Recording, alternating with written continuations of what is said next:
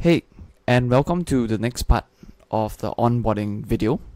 In this video, I'm going to show you, basically give you an insight on what exactly we do, how we do it, and the environment in how we do it. The reason why this video is made is because sometimes clients don't really understand the process of getting results for your store and generating revenue. So this process, if you know nothing about Facebook ads, or if it seems complex to you, this will take you from 0 to 100 really quickly, and so that you can really understand what is happening in the business and how we generate results and the process that we go through. Alright, so this video is about understanding ad platforms. Okay, so basically this PowerPoint, if you want to watch this video in 2 times speed, I recommend you do it. Maybe it's a bit long. What data collection on the Facebook pixel means: cold, warm, and hot audiences in a funnel, what a retargeting funnel does, what scaling means, what data optimization means when we say we're optimizing your ad sets, our process for creating ads, understanding placements, what winning ad sets actually look like, and the characteristics of a winning video creative.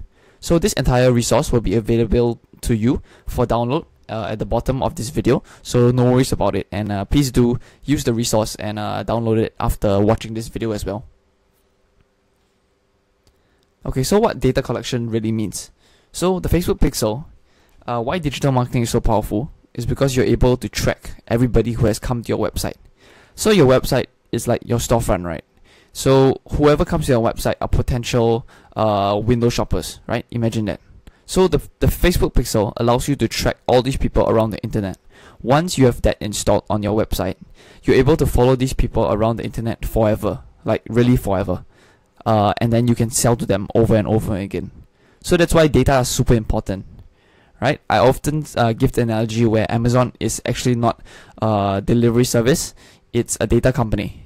The AWS sector, I think, made around like 9 billion in profit, and that's why they're so powerful, because they own all the data, they know everything, and that's why it's so powerful. Yep.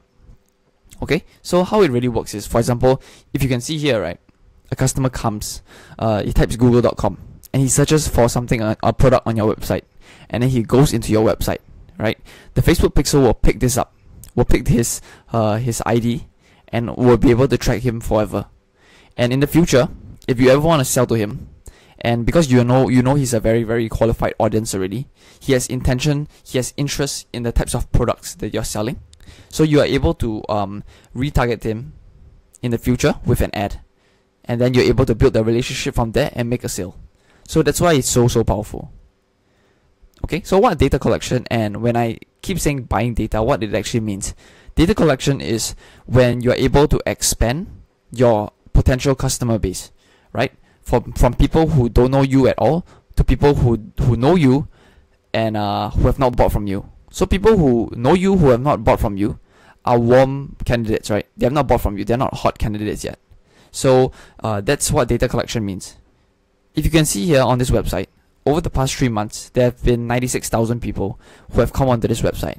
What that really means is that there are 96,000 people who are potential customers, right? And no way this business is getting 96,000 sales, right, per month or whatever it is, right, over the past 3 months. But that also means that there's a lot of data here that is meant to be captured. There is a lot of potential for a lot of sales. And if done correctly, this data is extremely important.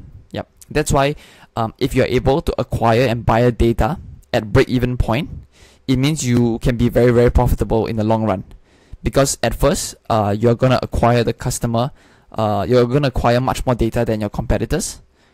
Besides, and then you're able to spend more on that because you're willing to go to the break-even point. And then afterwards, when everybody is struggling to profit on the front end, you already have all this data in the back end, and you can just sell. Okay? Alright, so what exactly does the Facebook pixel collect? So this is basically the metrics that it collects. So every single action on your website, right, is trackable. So if I go to your website and I search for something, right, I search it on the search bar, or I go to your website and I click the add to cart button, or I go to your website, click add to cart, and then I go to the checkout page. Every single action is an indication to Facebook, and this data is being pumped back into Facebook, so that if you ever want to retarget these people and basically build a relationship up and prompt them to say, hey, do you want to buy this product now? You know exactly what stage in the buying process they are. Are they closer to the purchase here? Or are they a checkout type of customer? Or are they an add to cart type of customer, right? So as you can see from like going down here, is coming from cold to hot, right? People who are nearer down the conversion funnel are easier to convert, right? And are showing very highly qualified prospects. And then going up here, yeah. So I mean, it's quite self-explanatory. Yeah. So on the left hand side here as well, these are a few types of other data that Facebook collects. So people who have like engaged with your Instagram or Facebook page, people who have watched your videos. So be it you can put videos out as an ad, you also can put videos out organically, right? Organic posting, like people who have watched those videos, you can literally target people of different characteristics. So people who have watched like 25, sorry, this should be 95, 25%, 75% of your video, or 100% of your video. You know, these people are sort of more qualified audiences already. They are not co-audiences. They're people who already know you in a sense. And then again, they're your their email list as well. Okay, so what it actually looks like is this entire funnel. As you can see from the top right, what you're basically trying to do when you buy data as much as possible at first is just to get people to know you. All you want to do is acquire people to come into your funnel in any way possible. Come onto your website, engage with you in a certain way, or watch video and spend time with you, right? You're buying attention with ads. Okay, so every time you the conversion funnel will look like this, right? There are people coming in at the top of the funnel, so they are cold traffic, people who don't know you at all. You want to push them down to the middle of the funnel, where, for example, they have engaged with your page or they have visited your website one time. Okay, so that's how we classify middle of funnel. And then at bottom of the funnel is anybody who has taken intention or step towards the purchase. So anybody within this range, add to cart, add to wish list, initiate checkout, add payment info, anything before a purchase is a bottom of funnel customer. Okay, and so this is very, very trackable. Everything is here is trackable, so we know and understand from the data that how big your funnel is, what types of revenues you can expect, and yeah, as long as you understand your metrics, Facebook advertising is profitable, and once you get something that works, you can scale it up very fast. Okay, so the last thing that I'll say is it's very important to keep both pipelines running at the same time, right? So for example, if we were spending like $5,000 on an ad budget, and then we could suggest 20% of the budget be for middle of funnel people and bottom of funnel, and then the 80%, the rest of the budget be spent on top of the funnel. This is very important because you should not only focus on retargeting. So this is where the money is, right? But you should not only 100% focus your budget on selling to people. You must always have your pipeline full so that you never worry about sales coming in all the time. Yep, you always have new customers coming in. Alright, so basically, Facebook ads is literally like any other form of sales or marketing. It's all about building relationship and you're buying attention, right? So people buy from those people whom they know, like, and trust, right? That's why it takes a bit of time to develop that relationship. Why like people don't understand if you're buying advertising in an online space, right? Why doesn't money just come in automatically? That's because you don't have relationships in the first place. So you're unable to sell to them. Yeah. So what we're basically doing is literally just digitizing the sales process, right? So in every type of sales, it's about the same thing. It's like, how does the product and service benefit the customer? So provide upfront value. That's the relationship being established in the first place. Afterwards, move them along, handle any objections that they have, and then show them social proof of other people using the product or results that you've gotten in the past, right? To solve their problem, right? And then afterwards, you're able to ask for the sale, and that's the call to action. Okay, so like I said, relationship building just takes time. Okay, so this is exactly how a funnel looks like. Let me just open up full screen.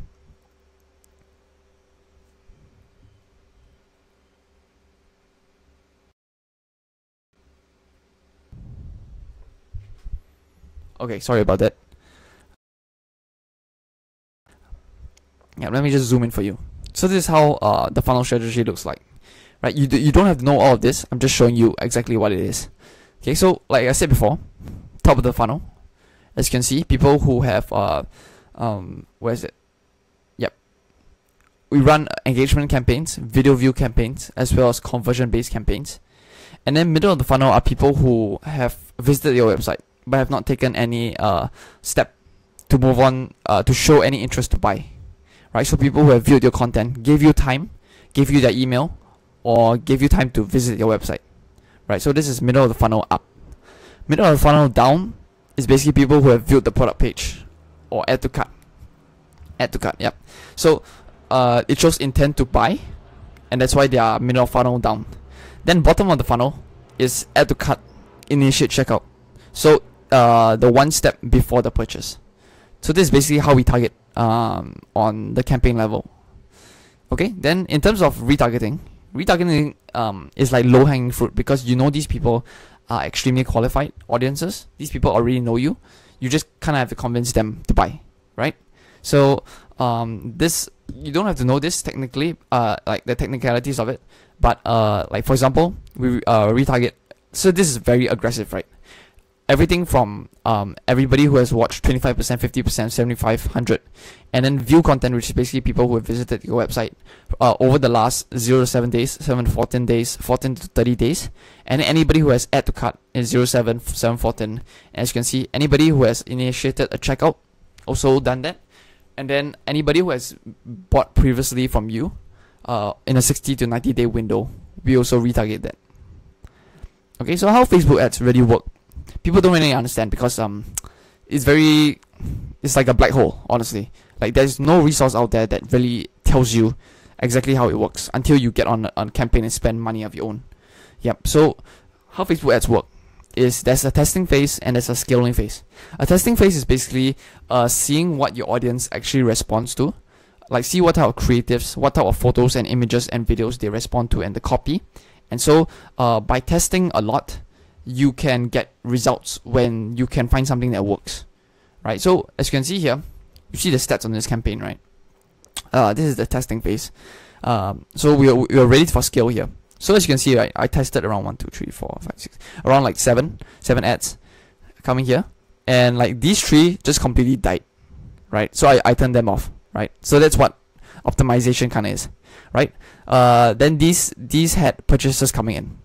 So as you can see here, cost per acquisition per purchase, you see $18 per versus $5 per. I know this is definitely working extremely well. So in this sense, scaling is when you can see something that's working and you're able to increase the budget on that, or use that creative and expand it to new audiences, right? So for example, if this was at $10 per day, then I'll increase it to 10, 20, 30, 40, $50 per day, up to 100 maybe, right? And if that holds up, right, if the results still stay quite consistent, then we understand that that audience is ready for like it has been stress tested. So we are ready to increase and scale up to try to hit above $100 per day just on this ad set alone. The campaign may be $1,000 a day or whatever it is. We just need to test things out, right? So something like this, $18 per purchase is too high. So definitely we'll stop running that. Okay. Right. So what does data optimization actually mean? So this guy, like his AI is really very good. Okay, like I have to give it to him, right? However, it's not very stable. There are up and down days sometimes, and when we do testing, I need to see what works, right? So that's why I say there's this is hype term where in the industry they always say, oh, we use data-driven decisions to optimize. Yeah, that's exactly what this is. It's just using data to understand what's happening behind the metrics. Is it profitable or not? Should we do this? Should we do that? Right? So yep. Okay, so what our entire process actually is, for example, if you have your pixel installed, or if you had previous audiences that we can use and touch on, then we test them all in one big campaign, right? So for example, 2 of these are winners. 2 of these are getting very good metrics like this, $5 per purchase, right? So we will take those winners and then move them into a new campaign. So then we will test it at even higher budgets, and then test audiences as well. Okay. Then the last step in terms of scaling. So we understand after 2 rounds of stress testing, right, that these audiences and these creatives work very well already, right? Then we enable a big CBO big campaign basically, and then launch new ad sets, and we try to be aggressively scale as much as possible, increase the budget, try every single audience, try multiple creatives, And yep, because we've known from the past data that this works well. Okay, so our process is really like this, right? So we start off with an account, create customer avatars, and like know exactly who you're selling to, right? And then afterwards we do competitive analysis. So we find out who your biggest competitors are, who are the top dogs that are really killing it, who are really doing very well, and then research them into a doc. So really take their screenshots of their ads, take the ad copy, see the customer review. So seeking customer feedback is very important because you're able to draw out the emotional aspect of the copy from that. See it from the customer reviews on their own competitor stores, as well as if you're able to get feedback from your own customers, for example, an email list, using Hotjar for feedback, stuff like that. Yeah. And then afterwards, you go into copywriting as well as ad creation. So the ad creative is really the face of your store, because imagine on Facebook or Instagram, on any ad platform, right? That's the first thing that the customer sees in to a door into your store. So you must understand, like, it's very, very important. It's basically the face of your store. Okay, so understanding placement. You're spending money to already acquire and buy people's attention. It's basically real estate, because you're buying a space online, right? Think of it like that. So if you're already, it's important to understand placements, because if you're buying real estate, you're gonna buy as much as possible, right? Like at the lowest cost, right? So that's exactly why it's important. So the 3 placements you should really care about. You should really never ever put out an ad that's like a 16:9, something that only occupies a small part of your screen. So the best ratios are 1:1, square videos, 5:4, it extends all the way, and for Instagram story, then 16:9. It fills up the entire screen. Alright, so what does a winning ad look like? Okay, I'm going to show you. I'm going to watch a few videos with you as well to show you and break down like exactly what is happening. So in this exercise, I'll just like you to just observe the types of things they show, the types of text that they actually show, and the pace, the actual pace of the timing basically of the video. Yep. So these are all product focused. They are selling products, very generic products, and just observe. And yeah, I'll watch it with you, and we'll come over the comments after the video.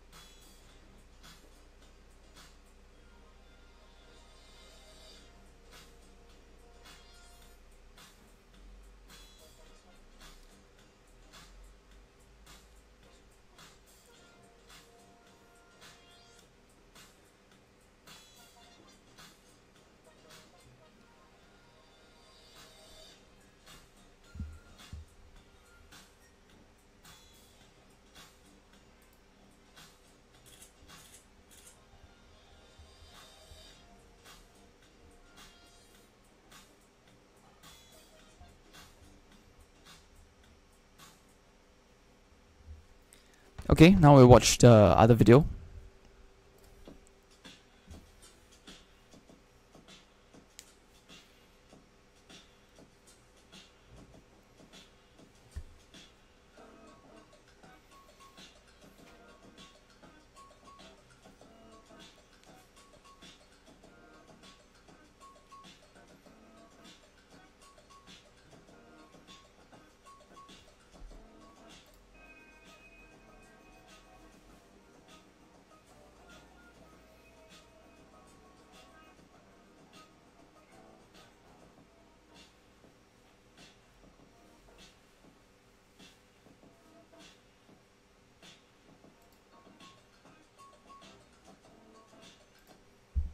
Okay, now there's like a generic ads, right?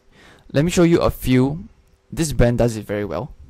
Like actual branded stores which run similar and very, very good ads.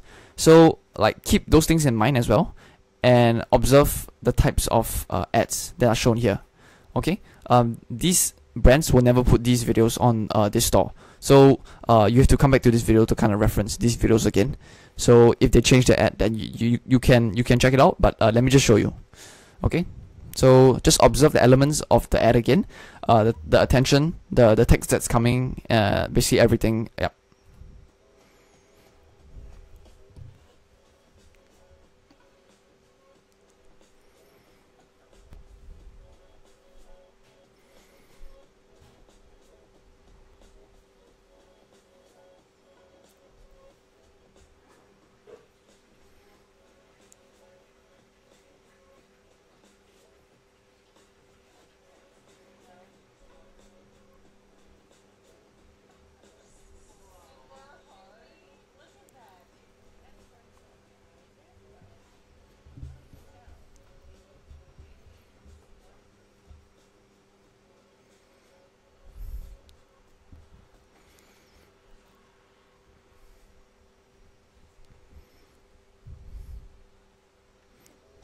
Alright, we're gonna watch two more together.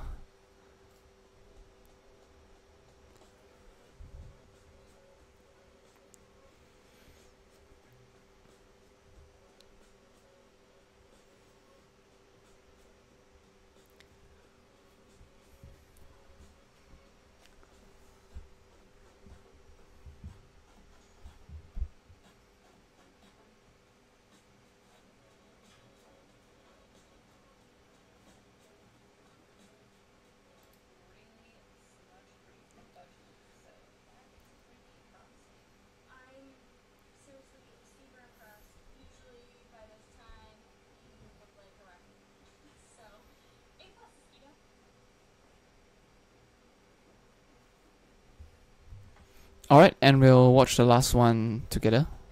Let me just pause this. Yep, this will be the last one.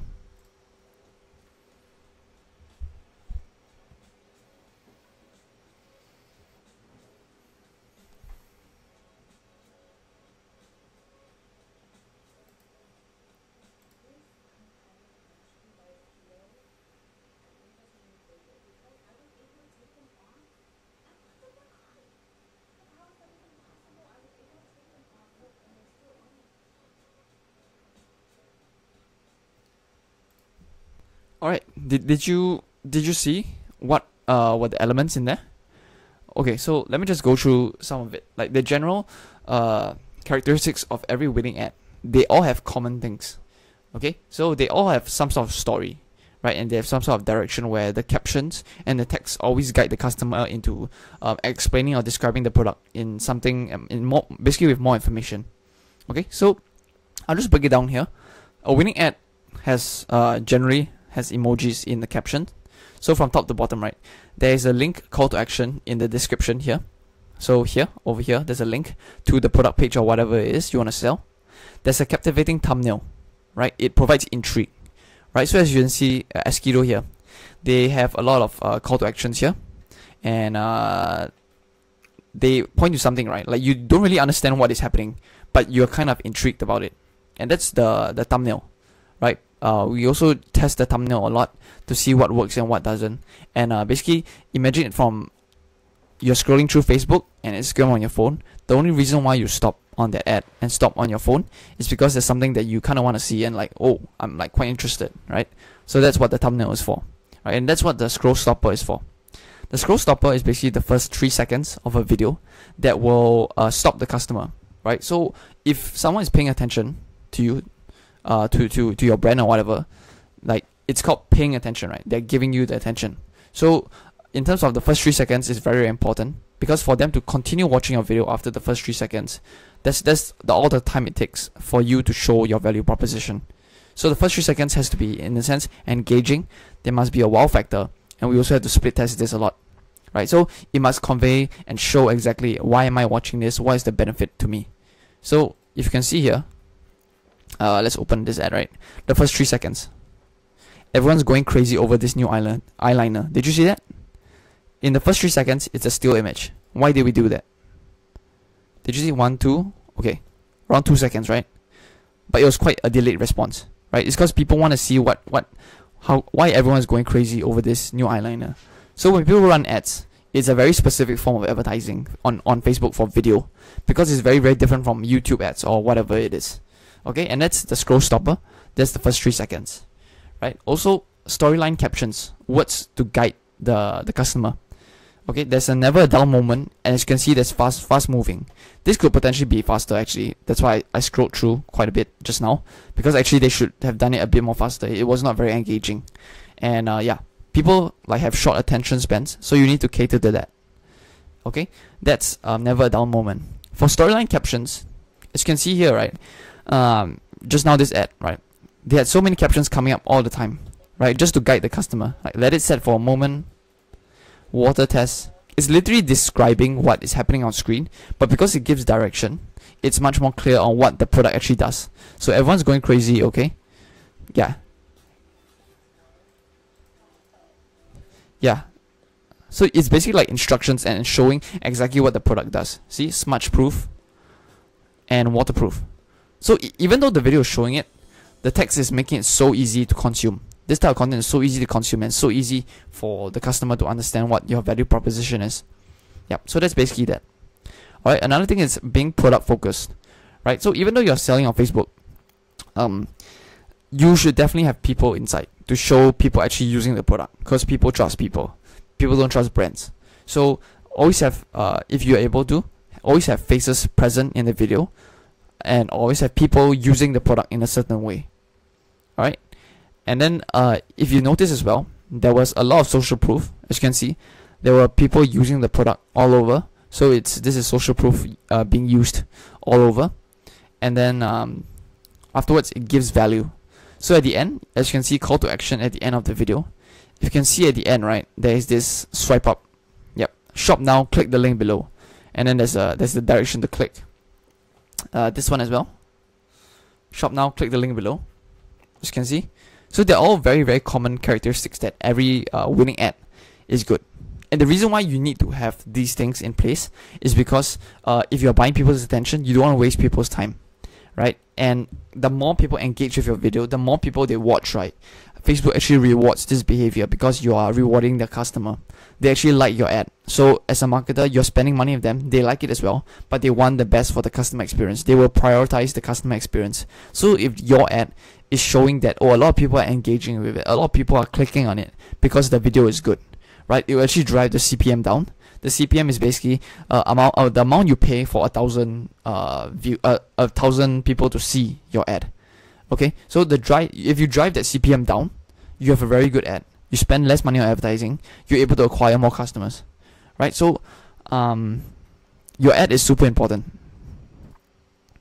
Okay, so this process-driven workflow, we're coming to the end, by the way, is when we do our testing and scaling, and we execute, and we test and experiment a lot of things. A lot of videos, a lot of creatives, a lot of audiences, ad copy, copywriting. We measure the metrics, right? And then from the metrics and the data, we get the feedback, and then we're able to learn and improve the process from there, right?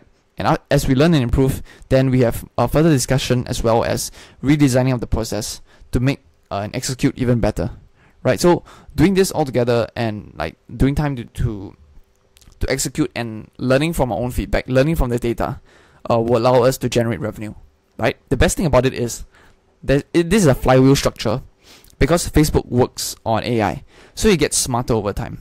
So once you buy enough data, to a certain point, Facebook has so much data on your behalf that you are able to target audiences very, very well, and it already knows who to target, when to target, and basically conversions increase. So it's like a skyrocket where at first you're buying data, you may not see results, and then there's a big spike up because you have a lot of data and Facebook AI is working in your favor. Okay, so I've come to the end of the presentation. Thank you for watching this video. You can download the resource below. I would highly suggest you to do that and keep it on file on your computer as well. So in case you ever need to use it, then you're able to use it as well when, for example, you are designing an ad creative or something like that. Alright, I'll see you in the next step.